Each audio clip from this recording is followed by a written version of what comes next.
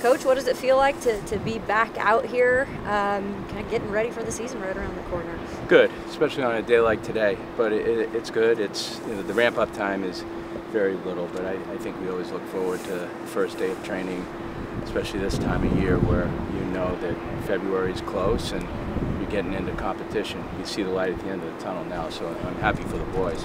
Every year is a different group, and what kind of makes this group unique, early on at least from what you can see? They do well academically. I mean, it's one of the best teams we've ever had. Well, it is the best team we've ever had academically, so I think that has always been a pretty good indicator of maturity, and maturity is always a good indicator of organization, and organization is always a pretty good indicator of being present in game competition. So if that's any indicator, that's a good one, because fall was really good that way in a lot of different ways, but I look at that one all the time as being kind of the leading priority and the best indicator of how a group operates.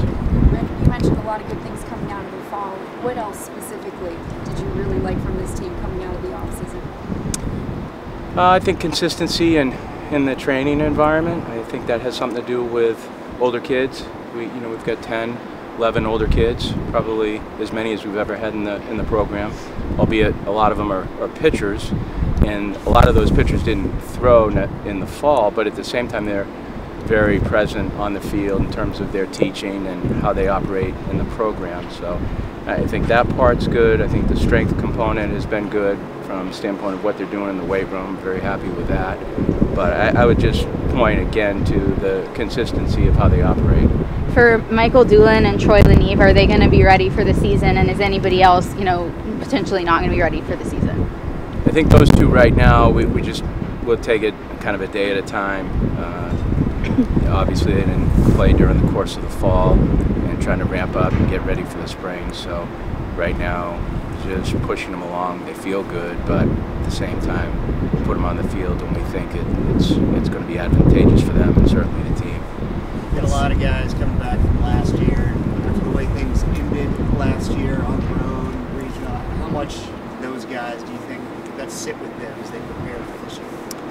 Yeah, we don't talk about that a lot. Maybe at the beginning of the year we did, just in terms of the guys coming back, but I'm sure I'm sure it sits in their stomach. I think any time you finish a season, not necessarily where you want to be, it leaves a lingering scar or an effect on how you want to go about the next season.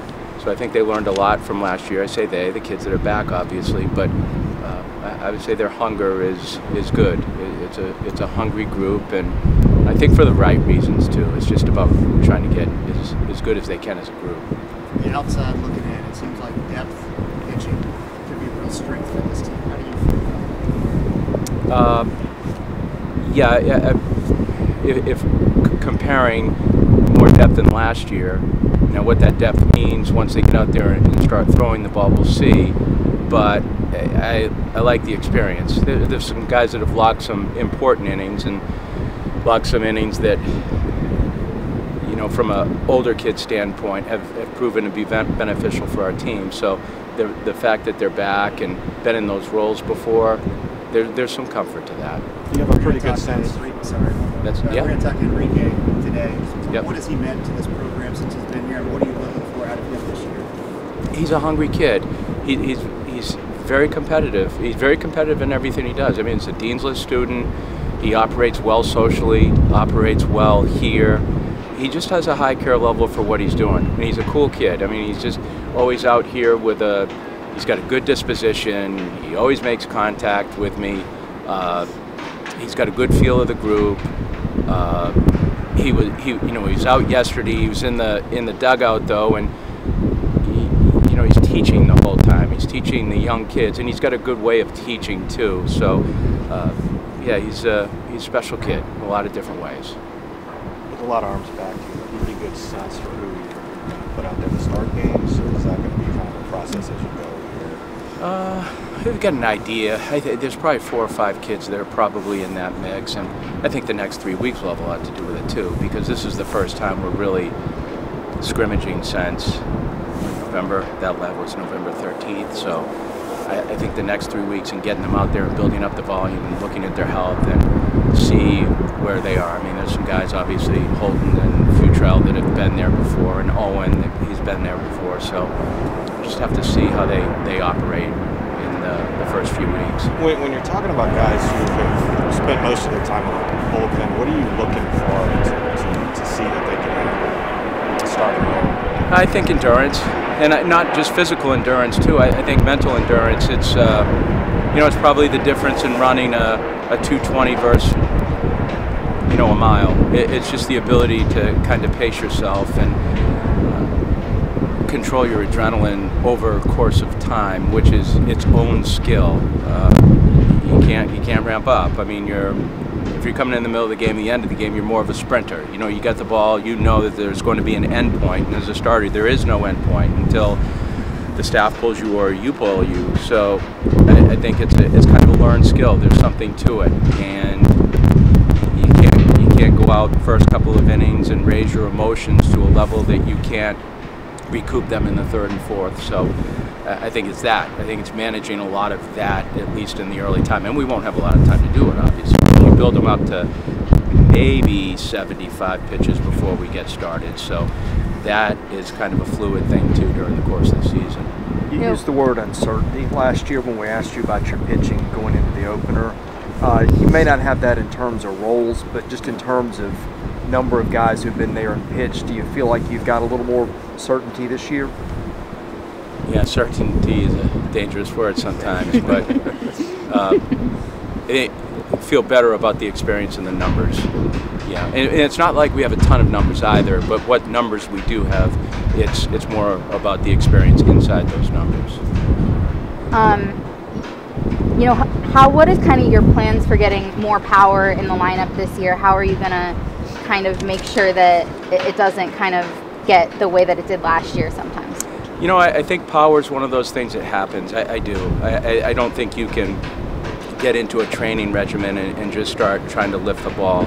I think it's about getting to the ball and getting to the middle of the ball and doing that consistently.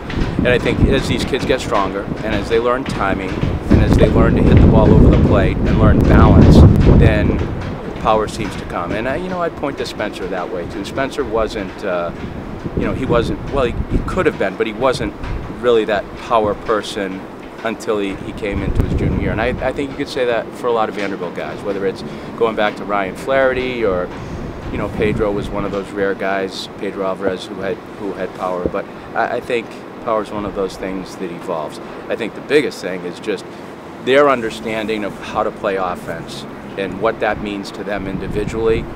And really, if we touch home plate, that really at the end of it is the most important thing. How is the catcher situation looking? Similar to last year. You got Bolger and Espinal's year better. The two kids behind them, Poteet and Law, two good freshmen. Good. I mean, those kids have done well, and their leadership skills have improved as well. How are you feeling about your infield, and is anything settled there in terms of you have a feel that this guy will start at this spot and so on? Not yet, but I feel good about that. From a standpoint of having Parker back is a good thing. Having Diaz back is a good thing. Vastine being more of a player is a good thing. We've just got a little bit more depth that way too. I would say from a younger standpoint. The younger kids have played pretty well for the most part. So I think right now it's just trying to put the best infield out there that fits us best, and whether that's Vastine or Diaz at shortstop or where's Nolan third or first, I don't quite know that yet, but what I like about them is their ability just to go over there and do it and just keep playing as if that's their natural position, which is a good thing. You mentioned Holton, Futrell, and Hunter Owen. Is there anyone else who's been training as starters that you're having training in that role this spring? I would say 50% of the staff is training as starters, and then I would say there's 50% that are training as short people, so or short durations, I should say. Short people, that's me, and maybe you, Eric. But it's, as far as long, I'd say probably 50% of them. So there's a decent amount. Go ahead. Yeah, the SEC is obviously time. But as you look at it now, I think most of the teams in the top 10. I mean, can you remember it being as deep as it is right this minute? You know, I think about that every year, and probably not. You know, and I just say that because of free agency. You know, if there's such a thing in free agency that's affected our conference, it's this one. You have more star players. I say that. There's more good players that are wandering back over to this conference, and I believe it probably will be as good as it's ever been. Probably like the NFL, you know, you get those 9-8 teams that are very, very dangerous in the playoffs. So I just think of our league as that way too, and it's probably going to get stronger with the addition of 2. You know, you bring Oklahoma and Texas to the party, and then okay, it's pretty solid stuff. You had Holton and Futrell both starting really vital games in the regional last year. Having people back who pitched in those sort of games already have that experience, what does that do for your staff? Well, I just think you said it. I think experience is important for any player, and especially on the road. You go on the road in a regional, especially Oregon State, but you could say that about how Devin pitched at Arkansas and how Carter's pitched and several of them. I just think any time that you're pitching in these venues, you do it on the road and you do it in whether it's the SEC or regional experience or super regional experience in Omaha for some of these kids who are on the team. It goes a long way. It does. You start to create a better heartbeat for yourself and rhythm, and that usually points to better outcomes. Have all the pitchers who didn't pitch in the fall, are they starting to ramp up again? They're all pitching. Yep, everyone's pitching. So from a health standpoint, knock on something. It's been good. Kind of a fluid rotation last year. I mean, it was a goal to avoid that and go into SEC play at least a little more set on your 2 or 3. Yeah, I think if you head your way, Gentry, you'd probably want a 4-man staff. I mean, I've always felt good about our program when, you can fall in line with a Friday, Saturday, Sunday, and Tuesday or Wednesday starter. That always is the best scenario. Now, you can't always get there, and sometimes it takes time to get there. But if you can get there, it keeps everyone in rhythm. And I think the quicker guys can get to their roles, the better for your team. What is the benefit of having a bullpen with so many guys that already have experience closing out games? Experience. Just done it. You've done it before. Not to say do it again, but they've done it before, and they've done it before against competition. Listen, your best recruits are seniors. Make no bones about it. You get seniors back in your program. Tennessee was very good last year because they had some older kids, and some other reasons too. I mean, they had really good pitching staff. But older kids go a long way in making a team pretty good. Did you know that Nick and Thomas were going to come back, before the draft, or was that a surprise to you? Well, I just think that too is always fluid. You just don't know what's going to happen. Whether it's a draft, whether it's free agency, whether it's something else that pulls a young man away. I say this. I'm just very grateful to have those kids back. I tell them that all the time, and I don't minimize it.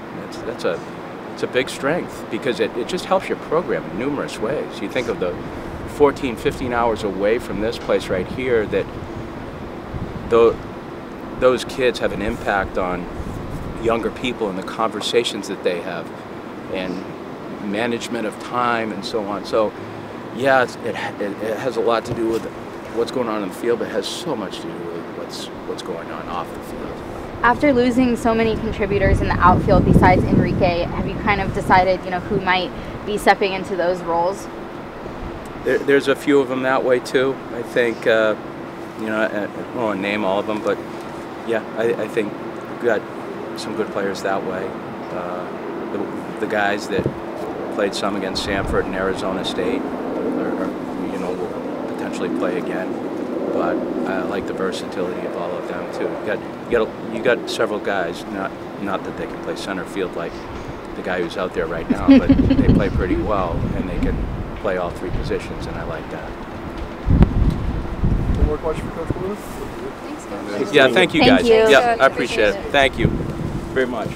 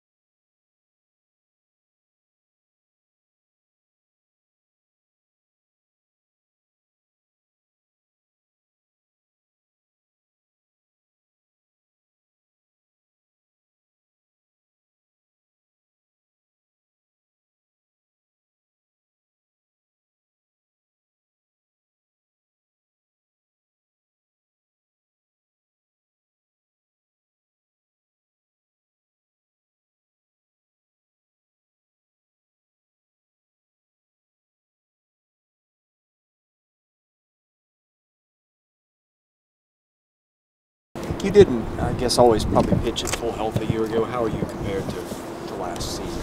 Yeah, no, I feel great right now, and I credit all that to my trainers here, trainers back home. We worked really hard and getting better and being able to be at 100% on day one, and I'm feeling great right now. So you've started, you've pitched as a closer. Where do you see yourself fitting in this year? Wherever Brownie says, honestly. We never really talk about roles early on, and all that stuff is earned. So yeah, I'm just hoping to get out there and compete, and really whatever he tells me to do, I'm going to do. You talked about depth in the rotation, just in the whole pitching staff in general with George. I mean, how you know the guys you have and the experience that you have and what they've done. How do you feel about your group? I feel great, personally.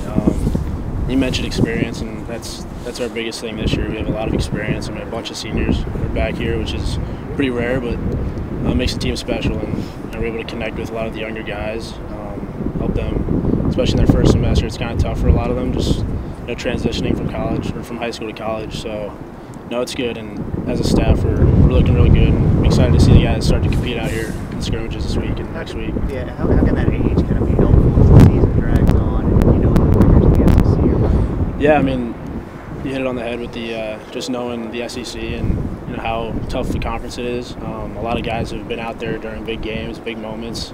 So just that experience and really being able to show the guys, the younger guys at least, what you're supposed to do out there and how to handle it. How did you make the decision to return for your senior year? Well, a big decision, a big part of the decision was having my little brother here. That played a huge role in it. It was obviously a late grab from Corbs and the staff, but yeah, definitely that, and then just having some unfinished business here. Again, being hurt last year, I never really got to prove myself, I guess. So being able to be back here and be healthy is a huge thing. But Chris was definitely a big factor in that. Having him come here, it's very rare you get to play with your younger brother, especially at a high Division I level. I mean, my cousins did it in football, but yeah, it's something that you can't really trade for anything. So. What's that been like so far? It's weird. I'd say the weirdest thing is actually seeing him around campus, walking to class, or eating at McGugan over there. But yeah, it's weird. It's cool seeing him grow as a freshman, though. He's kind of making his own way, creating his own path. So it's cool, and I kind of let him do his own thing. I don't want to involve him in everything I do, but it's nice being able to look after him. What role did you play in getting Chris to come here? I mean, he did it himself. He worked hard in high school, and he was a late bloomer, but he just kept to his journey, and everything worked out for him. This is always his dream school to come to. I guess I played a little role in that, coming here, but no, everything worked out for him, and he's really excited to be here too. The staff last season, was good at times, but then other times, late in games, things like that. What do you think went wrong, and how do you view that being corrected this year? I mean, we don't really like to look on the past too much, especially as a staff. There's nothing really that we can do from that now. I mean, each guy this year is a completely different guy. Whether it's me, whether it's anybody who failed in certain situations, you learn from them and you try to move on from it as quick as you can. Having a short memory as a pitcher, as a hitter, anything really in baseball is really important because, I mean, as a hitter, if you fail 7 times out of 10, you're a Hall of Famer. So, but yeah, I mean, we're all excited to just get out there and compete and really, I guess, just get better every day. Does that kind of tie a little bit into the unfinished business you talked about earlier? Yeah, absolutely. Obviously, we didn't finish the way we wanted to last year, and obviously that doesn't really happen every year. But as a program like Vanderbilt, where we expect ourselves to get to the end every year, and that's just like a standard that we hold to ourselves. And yeah, that's obviously the plan this year. But we're focused on today and obviously the first day of training. So. What growth have you seen from some of the incoming, the freshman and sophomore pitchers in the fall and the spring? Yeah, no, everybody's gotten significantly better since the fall, and I mean that usually always happens, especially at a school like this. I mean, we're constantly competing against each other and pushing each other to grow as players, as people. So yeah, I think we'll see a lot more growth now as we get into competition. We got 3-4 weeks until we really get going, but we're scrimmaging now, so it's going to be cool to see guys start to flourish, really.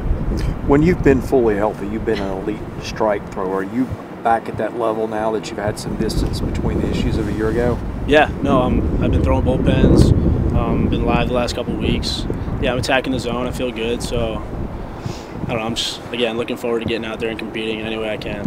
What's the pitch mix look like for you this year? Yeah, I got a 2-seam, 4-seam, the cutter, then I'm working on a new slider and a changeup. So, what's the difference between the cutter and the slider? Because I've heard those used interchangeably with the pitches that you throw. Would you say those are two pitches? The cutter's a little more firm. Okay. And then the slider's just a little bigger and a little slower, but more movement on it. So. Any more questions for Nick?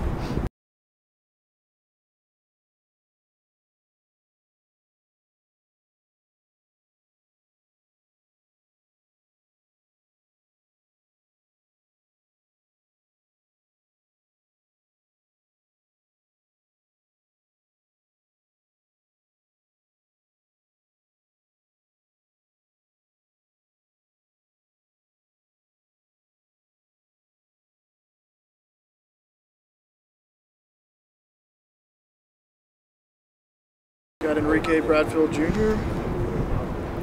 Well, you're an upperclassman, so I mean, I feel like you've always kind of had your own way of leading, but what's it like now to be that junior and know you're one of the other guys, the older guys? I think it's just fun to be around. We have a great group of seniors who are here.